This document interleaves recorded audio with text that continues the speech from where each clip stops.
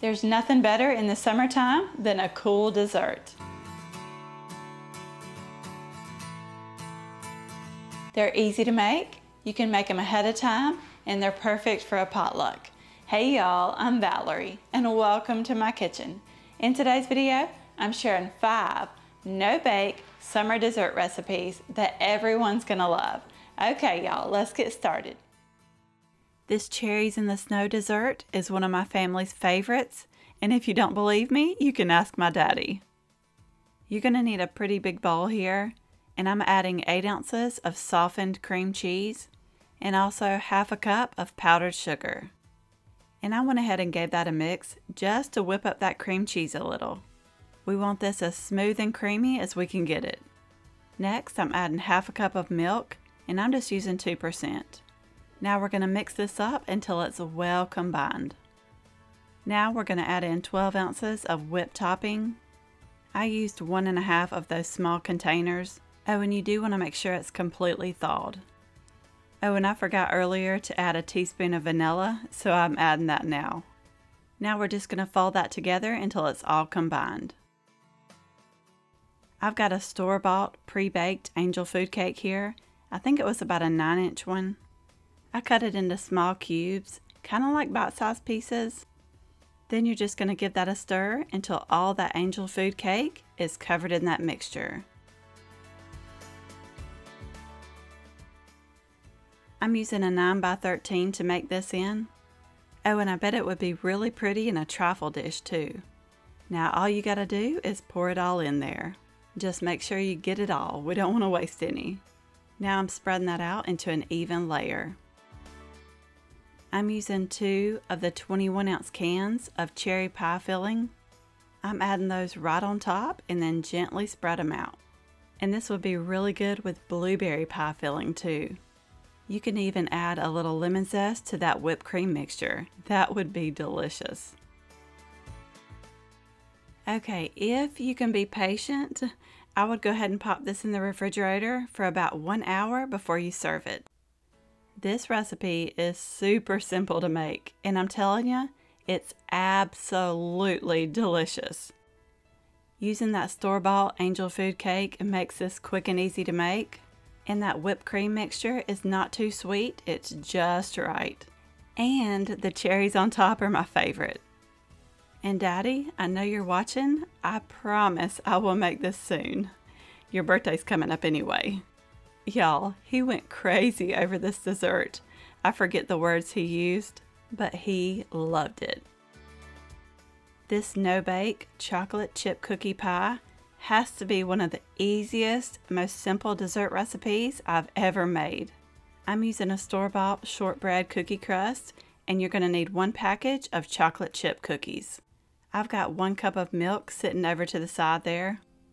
You're going to do this one at a time. You're going to take each cookie and dunk it quickly into that milk, and you're going to lay them in one single layer in the bottom of that pie crust. I know I said do these one at a time, but I was trying to hurry here. I got 6 cookies in the bottom there, and if you wanted to, you could break up a cookie and fill in those spots. I'm using an 8-ounce container of whipped cream, but for right now, you're going to spread only 1/3 of that whipped cream over the top of those cookies. Make sure you get that down in between those cookies too. And after you get that all spread out evenly, we're going to do that process again. 2 more times actually. The layer of cookies, then the whipped cream, then another layer of cookies, and another layer of whipped cream. You just want to fill up that pie crust. By the way, if you're enjoying this video so far, I would really appreciate it if you would give me a thumbs up. It really does help out my channel, and it lets me know you want to see more videos like this. Now after we get that all layered in there, we got to do something to it to make it look pretty. So I just crumbled up a chocolate chip cookie and sprinkled it over the top. I also had some little mini chocolate chips, so I sprinkled those over the top too. You could also drizzle on a little chocolate syrup. That would be delicious. Now we're going to cover this and place it in the refrigerator to chill for about 8 hours. You want to give it time for those cookies to soften up. And I promise you, if you want to make an easy dessert recipe, This is the one you've got to try. I put this thing together in like 5 minutes. And I haven't tried this yet, but I do want to experiment with some different cookies, like Oreos or even pecan sandies. This was my first time making this no-bake Twinkie cake, and it will definitely not be the last. We're going to start by making a pudding mixture. So for that, in a large bowl, I'm adding 2 cups of cold milk. I just use 2%. Along with a small 3-ounce package of vanilla instant pudding mix. Then you're going to whisk that until it's combined and slightly thickened. We're not going to use this just yet, but I wanted to go ahead and get it made so it'll be ready for us when we need it. I just set it to the side. Then you're going to grab a 9x13 dish or a pan. You're going to need 1 box of Twinkies. This is a 10-count box. You're going to cut each Twinkie in half, and then you're going to lay each half cream side up to cover the entire bottom of that dish. I ended up only using 8 of them, so I had 2 left over to snack on. Next, I sliced up about 4 bananas. Then I placed them evenly over the top of those Twinkies. It ended up being a couple layers of them, so if you wanted to, you could really get by with only 2 or 3 bananas. And for the next layer, I'm adding a 20-ounce can of crushed pineapple. I put that in my little strainer there, and I drained out all the juice I could. Then gently spread those out over the top of those bananas. Now you're going to grab that pudding mixture that we made up just a little bit ago and pour it over the top. Then spread it out to completely cover everything. While I'm thinking about it, if you're new, I would really love to have you here. Go ahead and hit that subscribe button down below. That way you get notified of all my future videos. Now for the last layer, we're going to spread over an 8-ounce container of thawed whipped topping. And you'll want to spread it gently, that way you don't mix it into the pudding. It's just prettier when you can see all the layers. Now to finish this off, we're going to lay on some maraschino cherries. And I did let them dry just a little bit on a paper towel before I added them on. I covered this and let it chill for about 1 hour before we dug into it. I gave it a 10 out of 10. It was so good. And I'll admit, it may not look the prettiest, but it was delicious. The bananas, the pineapple, the cherries, oh, and the Twinkies. We can't forget the Twinkies. They all went perfect together. This is perfect to make for a summer cookout, a party, a potluck, and I'm telling you, everyone's gonna love it. This no-bake peanut butter pie is my husband's favorite. You can use a store-bought graham cracker crust, but I like using the chocolate one for this. This is a chocolate nut pie crust. I found it at Walmart. So just use whichever one you prefer. You'll need a bottle of chocolate magic shell, and you're just gonna pour it right on into the pie crust there. And I did enough to make a pretty good thin little layer there. And I took the back of my spoon and spread it out and kind of spread it up the sides a little bit. And you can feel free to skip the magic shell in this. It'll still be delicious, but we love it. And I put that in the refrigerator to chill while I started on the filling. In a large bowl, I added 8 ounces of softened cream cheese, along with 1 cup of peanut butter. I like Jif, but you can use any peanut butter you like. I don't recommend the natural kind though, the kind you have to stir. I'm really not too sure how that one would work. Then next, you're going to add in 1 cup of powdered sugar. I like using the powdered sugar because it completely dissolves and it's not grainy. It's more smooth and creamy. Now you're going to use your electric mixer to give this a really good mix. I've got an 8-ounce package of whipped topping here that's thawed. I'm going to use all this, but for now I'm only adding half. Then I'm going to mix it really good with my electric mixer to make sure it's smooth and creamy, and then I'll add the rest. Oh, and I decided to add in some vanilla. I did about a teaspoon. Then I added the rest of that whipped topping. But this time you're not going to mix it with the electric mixer. We're going to fold this in so it stays light and fluffy. Well, as light and fluffy as we can get it.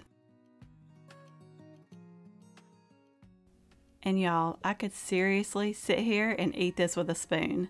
This is my kind of treat. Now we're going to grab that pie crust with the magic shell that's already hardened on the bottom, and then go ahead and pour in that peanut butter mixture. I just used my spatula there to spread it out, and it don't have to be perfect. I ended up adding on some chopped up Reese cups. Now I think this pie is better if you let it chill in the refrigerator overnight. I've heard of people putting them in the freezer too, but I've never tried it that way.